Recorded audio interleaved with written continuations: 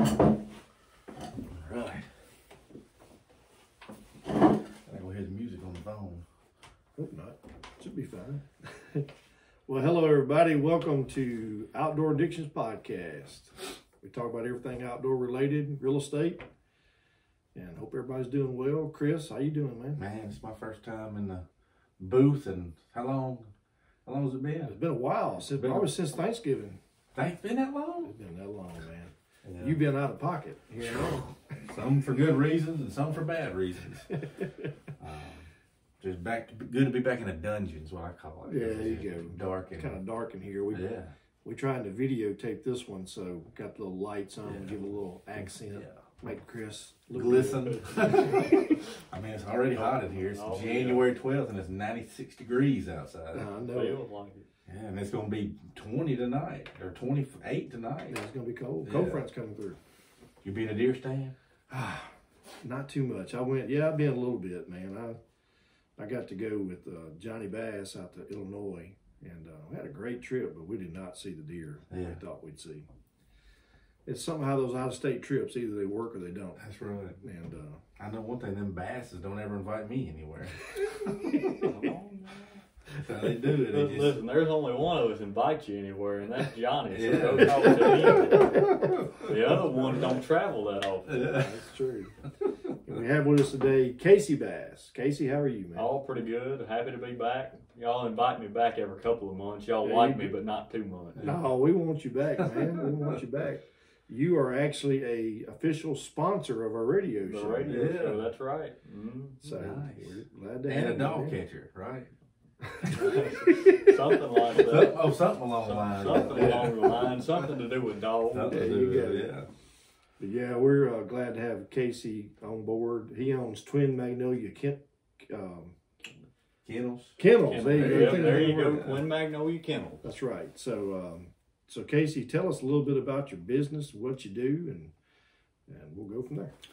All right. So, well, I specialize in German Shorthaired Pointers. Now, you have a lot of different dog breeds that people work with in the hunting sector, and a lot of different breeds are enjoyable to work with. You know, around here we have a lot of people that like retrievers and labs and that sort of stuff. But I personally work with the pointers. I'm one of the very few people in Mississippi that work with them. You know, on the scale that I do, and we're getting bigger every year. I'm trying to get better at it all the time, and here, you don't have many pointers traditionally, just as their name implies, are upland bird hunters. You know, They're used to hunt quail and pheasant and that sort of thing. And our bobwhite quail populations aren't what they used to be. But in fact, you ask most people what a German Shorthaired Pointer is, they have no clue. But you know, you can show a lot of older folks, you know, what they are, and they automatically know what it is because they used to work with them when they were young. Yeah, when you say it's a bird dog, then of course they register that. I know what you're talking about. They start getting the idea pretty fast. But that's what I work with at Twin Magnolia, and we're going into our second year here in operation. We're based out of Brookhaven right here, beautiful little town. Kris and Bruce here, they might have some real estate here they could sell you. Right. Just depends. Yeah. But yeah, we're based out of Brookhaven here, and we enjoy it. And I work with them, like I say, second year dealing with them. I have a couple females, a male dog. I don't do any training, but we can sort you out with some trainers located locally here in the Brookhaven area. And if you breed them? Yes, well, I breed them. Twin Magnolia Kennels is a breeding kennel, and like I say, second year working with the pointers as adults. We haven't had many litters yet. I got to do a better job this year working with them and doing right by them so that I do have a couple litters from them. Go into detail about how you work with them to get them to make some litters. Well, that all just depends. Now, that's do you go out to them. the kennels and light a candle and turn on some Marvin Gaye? Well, you don't want to light candles around this. You know, they may not like that one too much, but you got to get them into the mood. You know, there's a lot of things you can do. You can do it with dogs these days. Right. On a serious note, there's a lot of things you can can do, you know, to help them along and, you know, work with them and just provide them with the environment, you know, alone. Well, that's what I was going to say. Knowing your females and the environment and their cycles and everything is obviously a massive part of it. It is. Cycling with your females, knowing the signals your males give you whenever a female is coming in heat, you know, all that good stuff. And, you know, the environment you place them in, you know, making sure that they have all the essentials that they need to feel comfortable producing a litter of puppies. Right. Because while it's important to know your heat cycles, you know, that can be heavily affected by the conditions that they're in. You know, the food that you're feeding them alone can keep a female from coming into heat, you know, on a regular schedule or not. Or the stress that she's experiencing, outside factors and all that. Stress, temperature, food and nutrition is probably the biggest one. But yeah, there's 100 different factors, 101 that go into it overall. Yeah. Well, so most people, like you said, may not know what a German Shorthaired Pointer is. We know it as a bird dog, but I guess my question is, do they make good pets?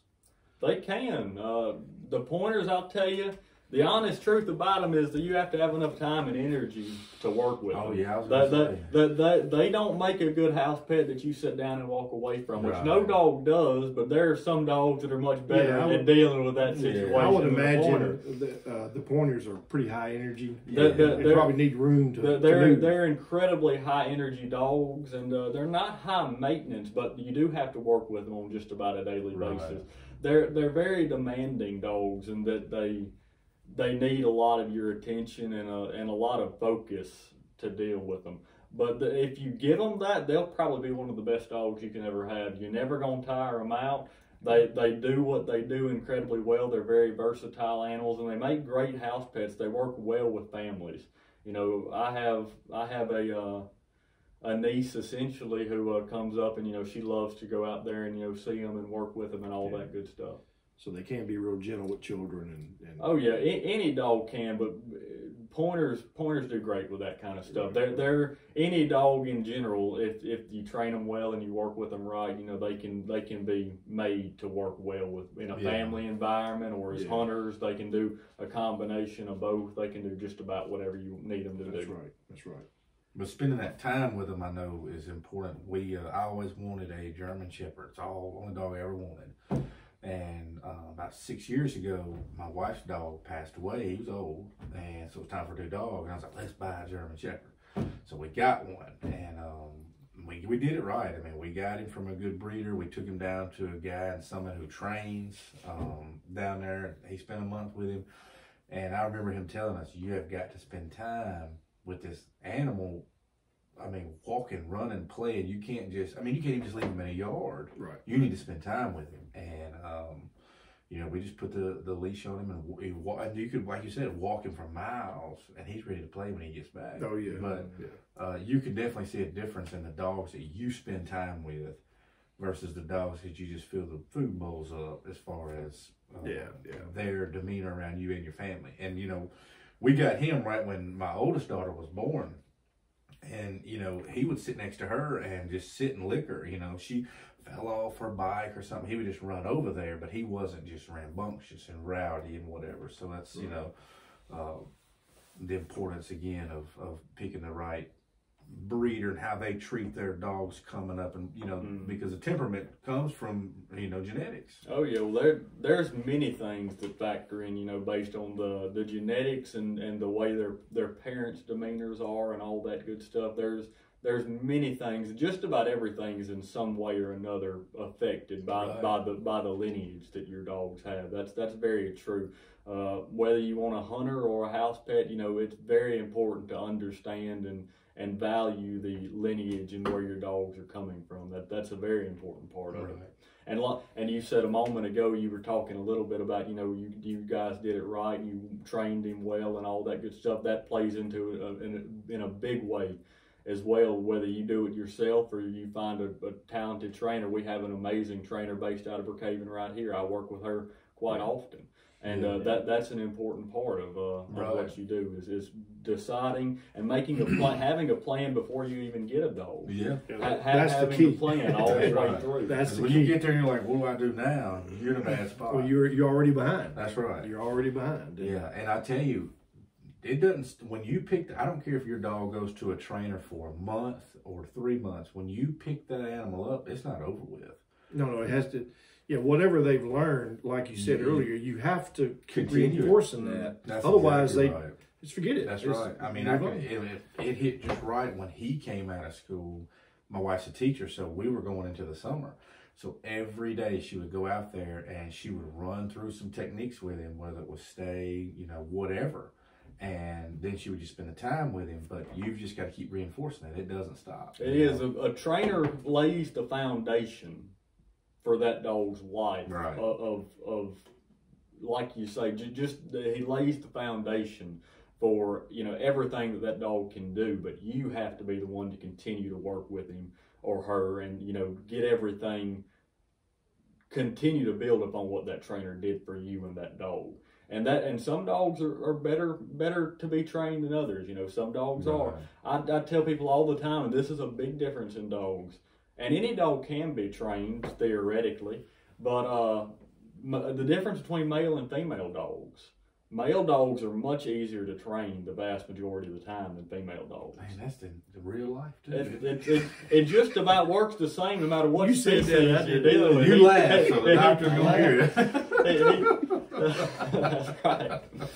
But yeah, that makes a big difference in a lot of things throughout a dog's life. Right. And that goes back to making a plan before you even think about getting a dog. I wonder why that is. Why is it females are harder to train than male? Males tend to be intrinsically linked with pleasing you. Right. Now, that generally comes from the fact that, males follow a strict hierarchy. In their natural environments. And so, someone's in charge. And someone's in charge. Makes sense. And that individual that's in charge, they like to please that individual. And that's where a lot of your things come from. Whereas females, they couldn't care less about, pleasing their owners generally. It varies from person to person and dog to dog. But generally, females are much more independent. Yeah. Males are dependent on attention. Females are independent of attention. Right. They can handle it. And they like it, but they don't need it like male dogs do a lot of the time. Right. How do male dogs determine that hierarchy? I mean, is it age? Is it size? Is it? It's generally, in the wild, it's going to be whichever one's the toughest. Right.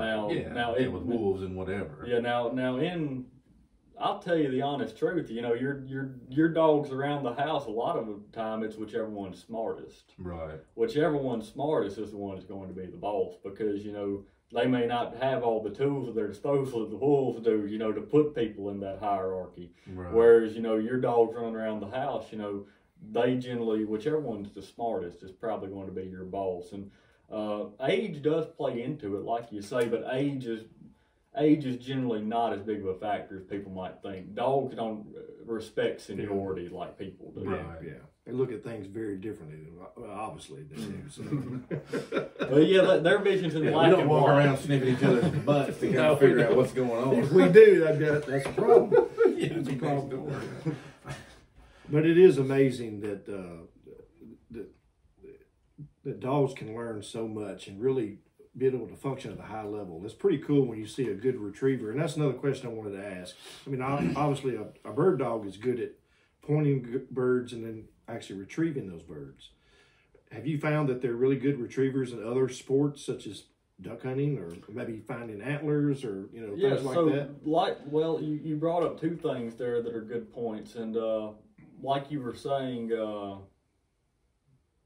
so specialty in the breed is, an important part of it. Sure. Labs are made to be waterfowl retrievers. That's what they're bred to do. They're considered water dogs. Yeah, pointers are bred to be upland bird dogs. Right. Whereas you have some other breeds that, specialize in blood trailing. You have some dogs that specialize in hog hunting, all that kind of stuff. What you're breeding them for is an important part of that equation. And but really, a dog can be trained to do just about anything. Yeah.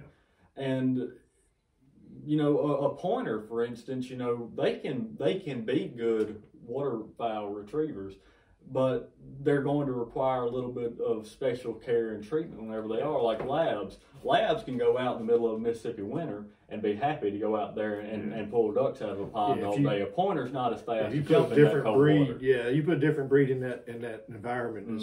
They can react differently. So, you know, that's important, again, going back to understanding your dog. Right. You know, it's important. That pointer is going to need a dog coat, you know, right. an overcoat that's waterproof, you know, to keep him a little warmer than a retriever might need. Right. Whereas, you know, retrievers, they don't do well working as in the high intensity jobs like the pointers do. Pointers, you can set them out in the mornings, you know, they'll go all day walking with you, you know, doing exactly what you want them to do if they're trained well for upland bird. Whereas retrievers, they don't do as well in that, you know, consistent work. You know, retrievers are great like labs. They're great at pulling ducks out of your spot, you know, occasionally. You know, they go out and do bursts of energy. Whereas the pointers, they're working consistently all day. Endurance is a big difference. Slow motion. I mean, I can only imagine that. Yeah, it makes sense. The strength it takes to just hold that all day. Yeah. Well, let me ask you another question. Are you finding that there may be local people, I say local, right here in the southeastern part of the country, who may invest in a pointer? And obviously, we don't have the quail here like we did, you know, 40 years ago, 50 years ago. But maybe these individuals will travel out of state and go to other states and hunt. Do you find that they take their dogs with them? And oh, absolutely. And, you know, going back to what you were just saying about the Southeast, pointers, whenever I first was looking to get into them about 4 years ago, you could not find a pointer breeder in the state of Mississippi. You might have had one or two. There's a man up in North Mississippi that's been doing it for a long time, and he's very good at what he does. But all my stock comes out of Alabama and Georgia because there was literally no one in the state of Mississippi that you could source dogs from for a program. And now, about the time that my first litter came in last year, I went and spoke to my vet. I have a very good relationship with my vet, Dr. Bob Watson, and them right down the road. And he said, I've seen more pointers come through my practice this year than I have in any year prior. And he's been doing that for, 30 years now. And so they have skyrocketed in popularity in the Southeast specifically in the last few years. But there are certainly people that they'll leave here in the winter and they may do the whole circuit. They may do the whole circuit up there, particularly in the Northwest. That's where a lot of the people go because they have a lot of upland bird, and the Dakotas, Montana, Idaho, Wyoming, Nebraska, those are all big states that truly still have great upland bird populations. Right. And where there's a lot of the fields is sector, or is specialized towards that part of the country. They're centralized in that part of the country looks like what our countryside looked like 50 years ago. Yeah. Still had a lot of fence roads, and it still does. I remember a few years ago, I got to go to Kansas to whitetail hunt, and I couldn't get over how many pheasants and quail I saw. Mm-hmm. I mean, just walking out in this, CRP grass, and you jump these coveys of quail. Right. Yeah. I was like, man, this would be fun to come up here and hunt. Yeah, and that goes into our land here has been, we don't have much natural ground anymore. Up there, they have a lot of ground that is still fairly similar to the ecology that it was 200 years ago. And in some cases, they encourage that. They encourage farmers not to, to put it in this CRP program where they don't farm it for years. Mm-hmm. Yeah. That produces excellent habitat.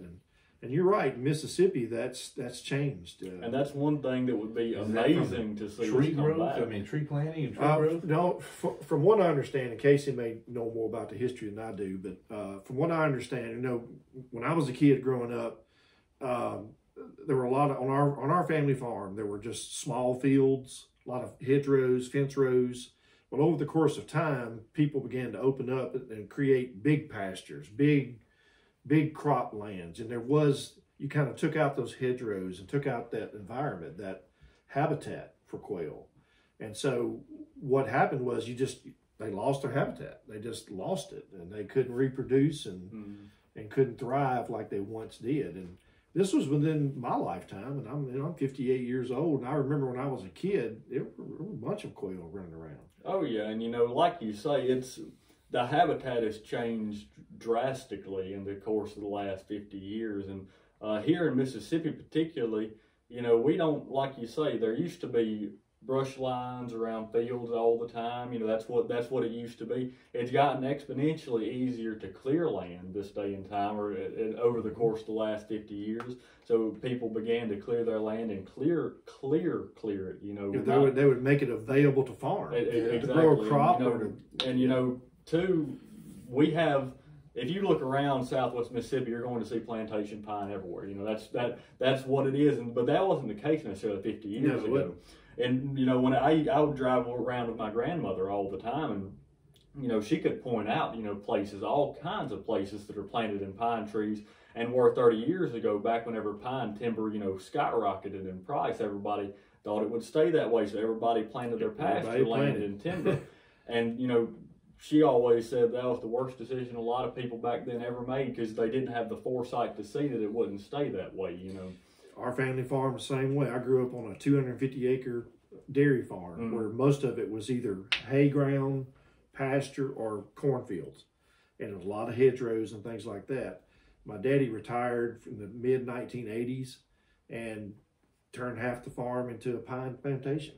And he did the same thing. He heard about all the news was, that's the big thing is planting pine trees. And he knew that one day he'd be rich. Well, little did he know, it just didn't play out that way. Nowadays, that's not to say, pine, at one time, pine brought good money. It really did for a long time. Yeah.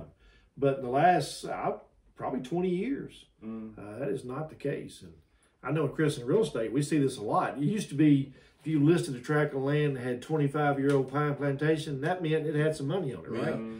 Right now in 2023, that's not necessarily the case. Well, people could make their investment based upon an immediate return of logging that timber, and they could have a safety net there. But like you said, now you're trying to, you may have to put some into it as well. That's right. So, yeah, I can see how the pine plantations affected quail habitat. So it does, because and we've talked about it before. We've talked about the conditions that are necessary for really anything to exist, whether it be turkey. Our turkey population here is not what it used to be. But it's starting to decline too, across not just Mississippi, but across the southeast. Exactly, and that's a pine plantation. You look at that; it's not a conducive habitat for quail. Quail and most of your wildlife need a mix of a lot of different things. And that stand of trees planted, so far apart from each other in every direction for 100 acres, that is not conducive habitat for them or turkeys or a lot of your other wildlife. Yeah, I think for most fowl game like turkeys or quail, their habitat needs change as they grow. They're going to need a certain habitat for nesting, another habitat for brooding, and then of course when they become adults, you need roosting habitat. And that's why turkeys needs a variety of this hardwood, open timber, and grasslands and thickets. And but you think about it, most properties aren't built that way. They're either one or the other. Right, either pasture or pine. Yeah, it's like, and there's just a hard edge. There is no transition. It's either pine and pasture, right, or it's pine and hardwood. There's no transition. Whereas years ago, transitions were everywhere, right? I mean, it was everything was feathered. The little edge of the road. I mean, I remember when I was a kid, the creeks weren't very wide, but it had hardwood timber along the creeks. Well, at some point, Daddy was like, let's cut all that timber so we can make our fields bigger. But when you do that, now you're affecting erosion, things like that. Nowadays, you can't do that. You can't cut timber off the creeks like you used to could years ago. And so all that affects everything, right? It just affects wildlife, affects everything. And we've seen, at least I see, a lot of people, you can sit down with the right people and they'll have a conversation with you for 2 hours about how to recover a property for white-tailed deer. Right. But that focus is not shifted to a lot of your other wildlife that are native to the area. For whatever reason, because most people prefer to hunt deer, but you have people that are building just dream properties. They think about it. They think about everything from the topography of your land to what trees are planted where to what they're going to plant here as your ground crop this fall to here in the spring, and that type of conservation effort, for whatever reason you may be wanting to do it, it'd be nice to see more of that happening for other species as well as the white-tailed deer, and having an association like the deer do to encourage that type of repopulation of the landscape. And there are those who want to bring back the bobwhite quail. I mean, they want to improve, and they do. They're, you can do that through prescribed fires and things of that nature. So there are lots of properties across the Southeast, and we tend to see it more in the Alabama, Georgia area. Yeah. For sure. And I don't know why, for some reason, it just hasn't really transitioned the state of Mississippi. But there's no reason why it couldn't. It's just going to take some time and effort and intentionality, really. And the thing with habitat is you hit a critical spot. There's an imaginary line there somewhere where below it you don't have enough acreage of that type of habitat for a species to exist and thrive. Whereas just above that line you have enough connected properties and enough corridors for those species to exist within for it to truly work well and for those species to thrive. You can recover your 100-acre property, to exactly what it used to be. You could recover it to the best of your ability, but that doesn't necessarily mean that the bobwhite quail are suddenly going to thrive on your property, because 100 acres in the grand scheme of things is not a lot of land. No, it's not. So getting both yourself and your neighbors to work together to create these large areas, these corridors in between the areas and everything else for these species to thrive, that's where it really counts in terms of preserving the habitat or recreating the habitat. Yeah. Reversing what's already been done. Yeah. All right, so Casey, kind of switching gears, do you know any history of the short-haired pointers, how they, where they came from, how it originated? They came from Germany. Well, he hit the nail on the head right there. I had to research my talent. part before I came to the show. That takes talent. And I was hoping you would ask that question, because I was really. He studied. He probably had. You have a note sheet on the back of your hand. That's the only note on the sheet, right there. But yes, they do come out of Germany, and the pointers, funnily enough, a lot of back in the day over there in Europe, and it doesn't matter. It crossed the line of nations. France, Germany. It doesn't matter. A lot of your dog breeds were specialized heavily towards one thing, and your large, what we today would call kennels, were owned by your aristocracy, your aristocrats, your more wealthy people. Right. The common person didn't have access. The middle class didn't have access to companionship hunting like with dogs, and the pointers really came to being as dogs that were a bit more versatile, to where you could own one dog and cover 3 or 4 different types of of huntsmanship. Whether that be bird hunting or tracking or anything else. Yeah. And that they're one of the breeds that truly came together, a melting pot of a lot of different other things, and came together to not necessarily specialize in one thing, to be more decentralized in their purpose. Now here in North America, we have traditionally, over the course of the last 50 years, we've specialized them entirely towards upland bird hunting. Anytime you see anyone doing anything professionally with them, it's always quail or pheasant or some type of upland stuff. But that doesn't necessarily mean that the pointer you get couldn't be a good blood tracker, or whatever else you were looking to do. You brought up one of the more niche things like antler hunting, that type of thing, anything like that a dog can. That's really growing in popularity. A lot of people. I've heard that before. I don't know many people around here that are doing it, but I know. No, I don't know why. I guess I know why, but I mean, how many shed antlers have you found, Kris, in Mississippi? I mean, I have found 2 in my life in Mississippi. That's about how many I found. Yeah. And I know they're out there. Yeah. But I swear it's hard. It's probably because we have such thick habitat compared to somewhere like Kansas or Illinois or somewhere like that. And one of them was just sitting out in the middle of a soybean field that had been, harvested already. It was just laying there. And the other one was right on the bank of a big creek. I mean, half in the water and half in the sand. Really? Like, those are the only 2 in my life.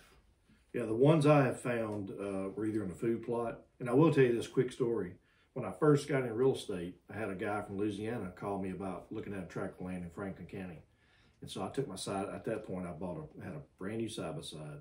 Met him out there, and we loaded up and driving down a logging road. And we were around a corner, and laying right in the middle of the road was this really nice, like a 10-point, one side of a shed antler, laying right in the middle of the road. And we both just pulled up there and stopped and just looked at it. And he looked at me, he said, "You put that there, didn't you?" I said, no, sir. And I said, I'm going to tell you something. If you don't want it, I do. And what's the chances of that laying right in the middle of that road? Well, that's a good idea. I'm going to have to take some shit antlers when I show some property. You done put too many ideas in what here. What kind of shed antler looks like it's been cut with a saw? You done put too many ideas in his head. You know that fella, he kept the shed antler, he never did buy the property. Dang, that's like, dude, man, you should have left that with me. And it was a good one. That was a good deer, man, I swear. I have not had that happen before or since. I mean, that's the first time that's ever happened. But he must have heard you coming and bolted and it fell off. Yeah, may have. There you go. May have. All right, so Casey, you have another business. I do. Well, I do a lot of different things. But, I do a lot of different. I do a lot of There you go. We don't particularly specialize on that. Well, they just specialize. That's all they do. But alongside the kennel, I also do a good bit of woodworking, and I need to get back into that a little bit more than I have over the course of the last several months. But I do, and we could come back and talk about, because the woodworking plays in very well with a lot of your other small time stuff and side jobs and everything that people can do, and the woodworking also plays well into a local small town business aspect as well, and so that's something that we can come back and talk about all day. But I woodwork a little bit, and I try and get better at it all the time. So what are some of the things you do? Well, woodworking, I say the only thing that you could do more than woodworking in is welding. Welding is a bit higher class than woodworking, but woodworking's a lot easier, and you can do just about whatever you want to. I can do just about whatever somebody was to ask for, given enough time and the resources. I like to do things like dog kennels, because they play in very well with the other. Yeah, I've seen pictures of those. Chris, he does a good job. Other half of my stuff. I really enjoy doing the dog kennels, and recently I've been trying to play around with a few of the other little things like dog bowl holders, anything like that to tie into the other side of what I do. But you can do anything. I've done several tables before, shelving, any of that good type of stuff. Let's see, what else?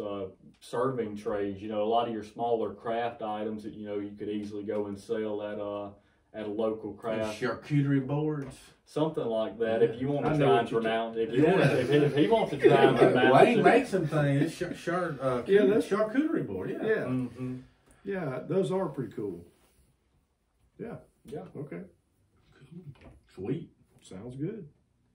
Well, Casey, we appreciate you being on the. Well, how can people find you if they want to? Yeah, so, both you can reach me for whatever you'd like to do, or if you'd like to give me an idea for something I ought to be doing, just go ahead and call the number, anything to talk to you. But 601-835-6330. That's the phone number for the kennel and the woodworking shop, and I'd be happy to talk to you about anything you'd like to do. Now, the woodworking stuff, there's a lot of people around that do it, and I won't say that I'm better than anybody else, but I tend to try and work with people as best I can. And, if y'all want to talk about the woodworking stuff a little more, have we reached the time yet? Or no, we keep talking. You just, it's just, I figured we hadn't reached the time yet, but anyway. But that's something that you see a lot of people do, and woodworking can evolve into a lot of different things. We don't have any carpenters left. I'm sure that's something you two know from dealing with homes and stuff. We don't have a lot of carpenters left in Mississippi. It can also specialize into plenty of other things. Some people become incredibly talented furniture makers. Mm-hmm. That's cabinet makers. Cabinetry is its own beast. Cabinetry. I've actually seen a couple of pictures of some cabinets you built, right? Yeah, I do outdoor cabinets. Outdoor cabinets are a bit simpler, and they're also a bit more my style. I do a lot of bulkier wood projects, and stuff like that. And the outdoor cabinets, I enjoy doing that type of stuff as well. But cabinetry, it's its own beast. The detail and fine work that has to go into cabinetry is its own thing. We remodeled our kitchen, and we spent the money for the kitchen cabinets. I mean, But I tell you what, it is amazing how they can come measure and then build those cabinets off site and bring them in there, and it, for the most part, fits right in there. We still got empty cabinets after 2 years. I said, we have to have all this. I mean, we're starting to just put regular stuff in them, you know. Blow up mattress in your island cabinet. I mean, you know, what is it for? That's part of it. But you know what? That is a lost art, and a lot of people are not. A lot of young people are not getting into that business. Plumbing, cabinetry, you name rocking chairs, you know, those things. You can't find somebody. When you buy a piece of furniture now, it comes shipped to you, and you have to put it together, and which is the whole. I mean, I'm sure that creates a beast in itself. Oh my gosh, believe me. And putting things together on Christmas Eve is my pet peeve. I hate that for the most part. That's a good point, though, too. You know, there's a lot that can be done with just, you know, the more manual jobs like that, whether it be plumbing, an electrician, you know, a carpenter, anything like that, welders, all that good stuff. There's not a lot of people going back into it, especially your residential stuff. And it's creating a big void, as I'm sure you guys know from dealing with real estate. Yeah, we have people contact us and really what they want is they want to do a remodel job and can't find anybody. I mean, it's hard. A lot of the contractors have booked up building new homes or maybe they've got 2 or 3 other remodel jobs. And I mean, it's just hard to find someone who's available to do it. Yep. Available, you don't have to go on a long waiting list, you know, all that good stuff. And it's truly creating a void in service, you know, around here, you know, where we need more plumbers, we need more electricians, we need more carpenters. You know, that's all stuff that people listening may, you know, you may need to hear that today. You know, if you were considering a decision, you know, you may want to look into that kind of stuff. I agree. Never know where life will take you. That's right. That's a good point. Well, Casey, thank you, man. Appreciate you. So give us your number one more time, 601-635-6330. And that'll get you to the kennel or the woodworker. And you're available on social media? Oh, yeah. I have a Facebook page for each of them. I'm not real active. I need to get better at that. Okay. I have a Facebook page for each of them, Twin Magnolia Woodworking or Twin Magnolia Kennels. You can find us there at either of those. Yep. All right. Good deal. Appreciate you. All right. Appreciate the opportunity to be here, and it was good to come talk to y'all again. So if you're listening today and you like the podcast, make sure you share and subscribe. Give us a good rating. Give us a 5-star rating. Good review and help us bump on up. There you go. So we're hopeful. We're excited for the new year, excited what's coming down the pike. And Casey, thank you for being here. We'll have you back, man. I appreciate it. I'd be happy to come back sometime. Yeah, bring us something you made a little wooden. There you go. You know, like a wooden something. He's talking about commission stuff now. Yeah. All right. Thank y'all. No problem. Dang.